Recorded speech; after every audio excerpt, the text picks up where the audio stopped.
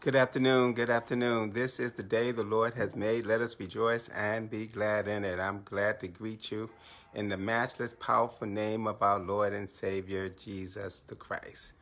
Well, we have made it to Wednesday. Wednesday is what's called Hump Day. We're halfway through the week, and we certainly thank God for that. Let me just wait for some of you to come on. Good to see you, Brother Russell, Sister Jacqueline Wallace, Sister Denham. Valerie, how are you? Jerome Williams, thank you for coming on. Joan, how are you? I hope all is well in Georgia. Leroy, good to see you. Let's talk after this. Stella, how are you? Well, let me go ahead and get started. We praise God for this day. We're halfway through the week. As I think I shared with you on yesterday, the church now will be part of phase 2. I'm not sure, I haven't been given a date as to when phase 2 will begin, but my guess is that perhaps it will happen somewhere around the middle of July. So just keep your ears tuned, because I don't know about you, but I'm ready to gather together in God's sanctuary. On Friday, I hope that if you are available, that you will join us. We'll be distributing masks to the community on this Friday from the hours of 1 to 3.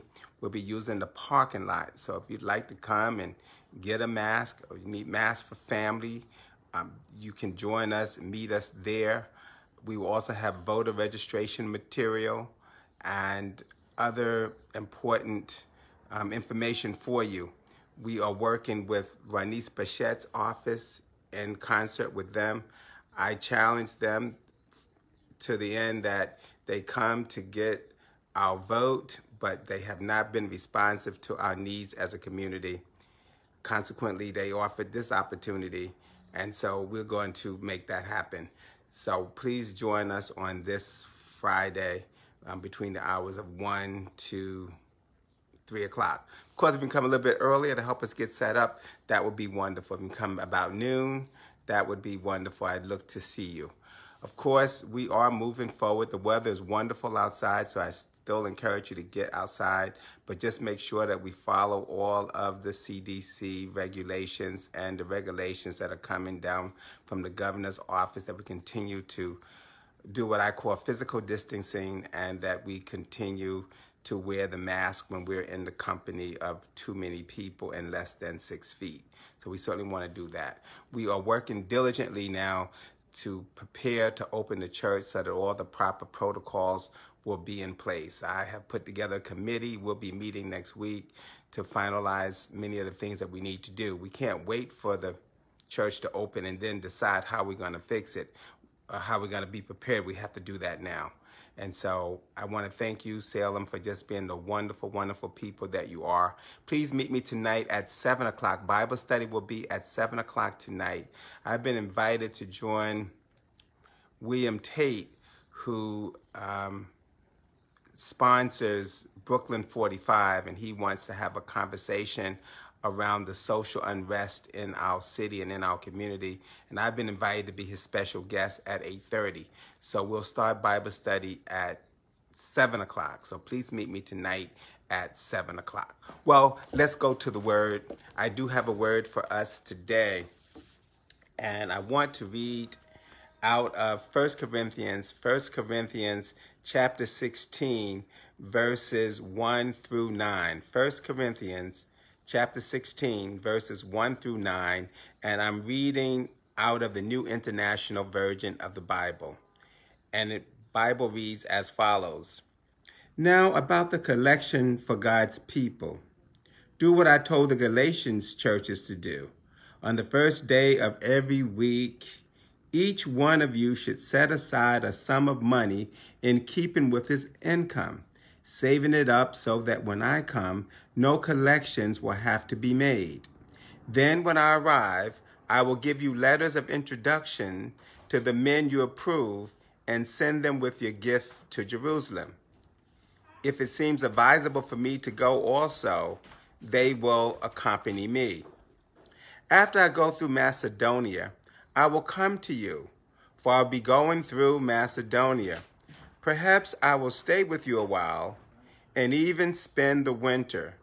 so that you can help me on my journey wherever I go. I do not want to see you now and make only a passing visit. I hope to spend some time with you if the Lord permits. But I will stay on at Ephesus until Pentecost, because a great door for effective work has opened to me, and there are many who oppose me. The word of God for the people of God. Thanks be to God.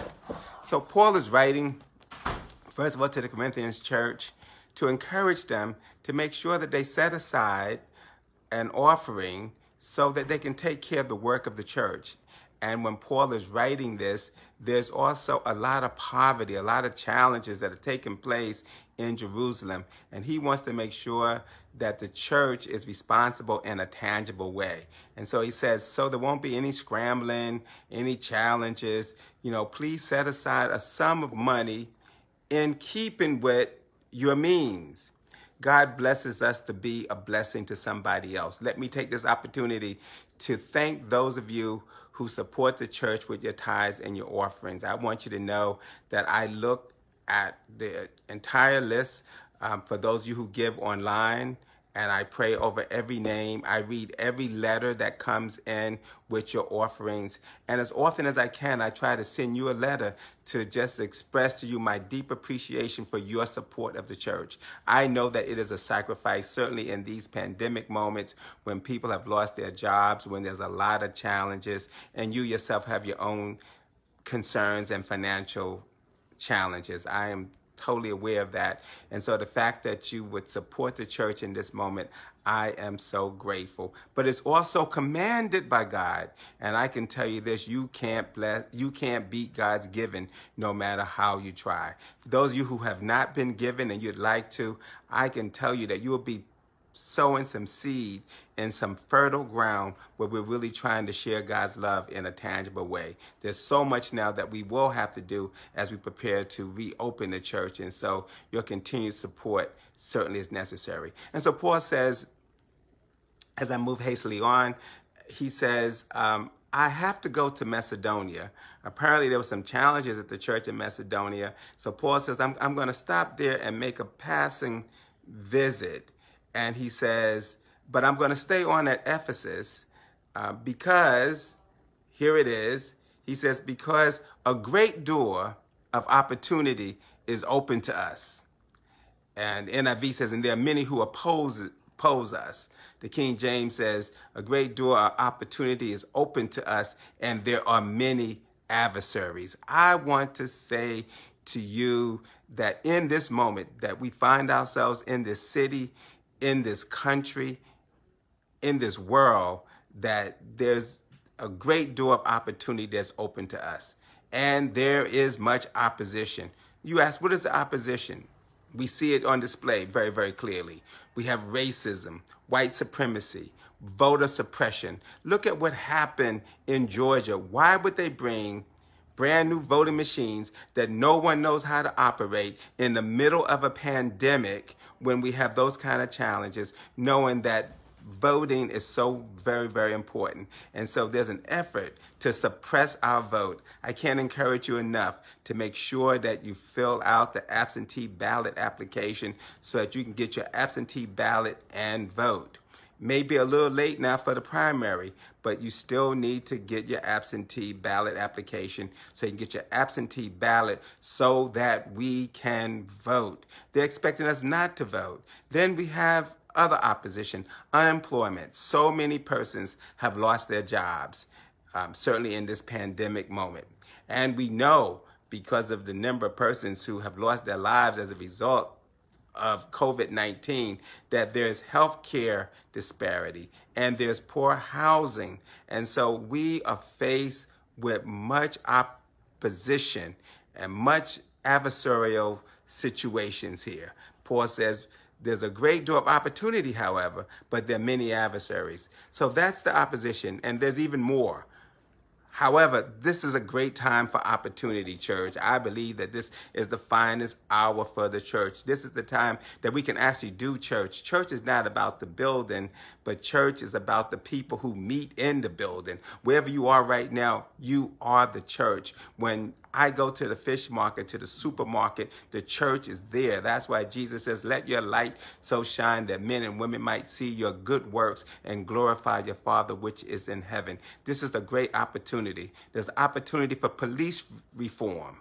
I'm not so much in favor of defunding the police department, but there has to be reform. There has to be change. There has to be transformation. They have to be more respectful to us because they serve the community. They're not supposed to impose their will and abuse the community, but they're supposed to help lift up the community. This is the opportunity for more unity, for us to see God's divinity in all humanity.